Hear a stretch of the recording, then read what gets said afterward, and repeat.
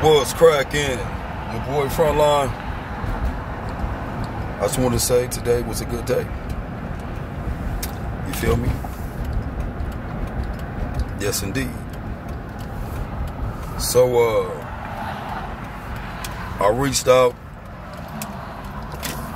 handled a few things Friday. Saturday slid by, did what I was going to do on Sunday. And I happened to touch down on this motivational speech on YouTube. It was on top. I just clicked it. And it just fit in. And it was speaking about my whole plan for the day. So that just struck me right there. I'm like, oh, that's dope. Like, damn, you know what I'm saying? Like, I'm already finna do that shit. So I'm doing it. I don't listen to the damn shit like twice. You know, I'm listening to it again right now. But anyway, the thing is this. I don't gave up, and I haven't gave up. I won't give up. So with all this shit going on in the world today, and right now at this very motherfucking moment, that people don't want to talk about, they need to talk about, and talking ain't gonna fix shit. Unless you're gonna sit the fuck down and like talk about it and put it in motion at the same time. Just make that shit work. Like, be dead ass fucking serious about it. No other options, period. You feel me? None at all. All right, anyway, things is looking good. And it said a lot of things about just reaching out, getting a lot of no's until you get a yes. You know, and I always been striving for the best. You know what I'm saying? I gotta get it. Anyway, wishing me luck. I don't need it, but I'm just saying it, you know, because I don't go by luck and dreams and all that. But at the end of the day, I don't knock nothing nobody feel about how they do what they do. Success is really what it is, and being productive and taking care of your priorities and shit. And also getting people out of your life that is got more reasons that they're bringing you down. Even though you love them, to fucking, like, I fucking love you, I care. But that don't even mean shit. It's unconditional.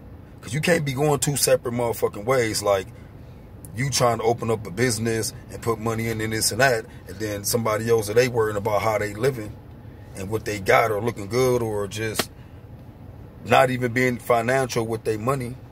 That's only fucking you up. You're going to lose half of everything you trying to keep going this way for, but you trying to build something over here, or you trying to build something together, period. So, just to keep it real, it's always one of the two people that is breaking the other way, that someone has to break off and put a stop to what the fuck is going on if you want to have something in your motherfucking life and really have that shit. And that's what I'm doing right now. Straight up. And I'm practicing at the same time to just forget about what the fuck happened yesterday.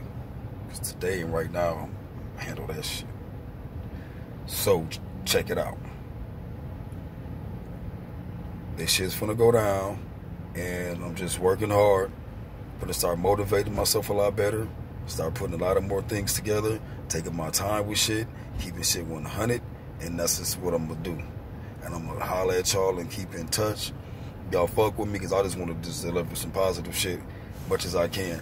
Now, you know, I'll leave everything else to, you know, some of the other YouTubers. I'll get to naming people some other damn time.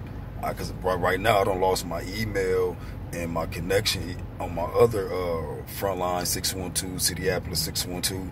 I lost how to get into that shit to even just, and I got 100 to maybe like thousands subscribers and shit, and I, fuck it. So I'm starting over. This one is working. I'll figure it out.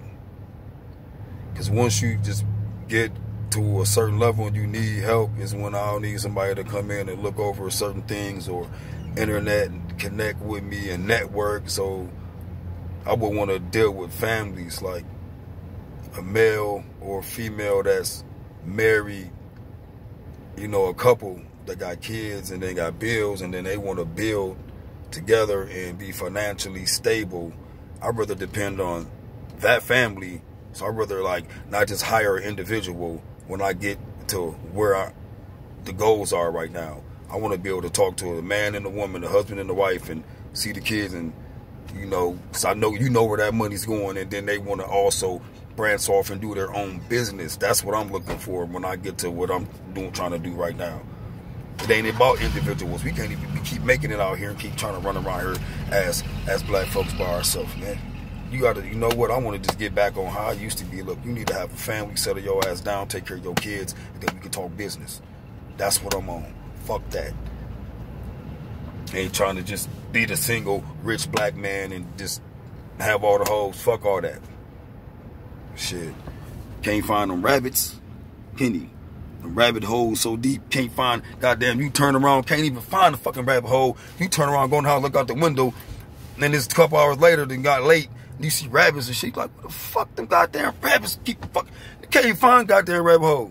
Nigga, I've been looking sometime for rabbit holes. Nigga, I'm trying to find me some rabbit holes. Nigga, I can't even find them motherfuckers. Nigga, how the fuck you can't even find a rabbit hole?